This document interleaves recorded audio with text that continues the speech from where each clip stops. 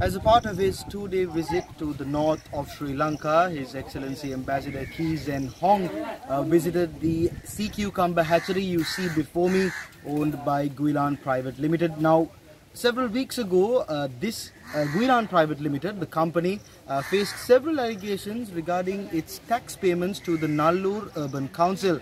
Now, today when the ambassador came here, he was accompanied by the Minister of Fisheries, Minister Douglas Devananda, and together with the ambassador and his diplomatic team, they toured this Sea Cucumber Hatchery and they inspected its operations this morning. I'm Sanitha Senanayaka reporting for News First.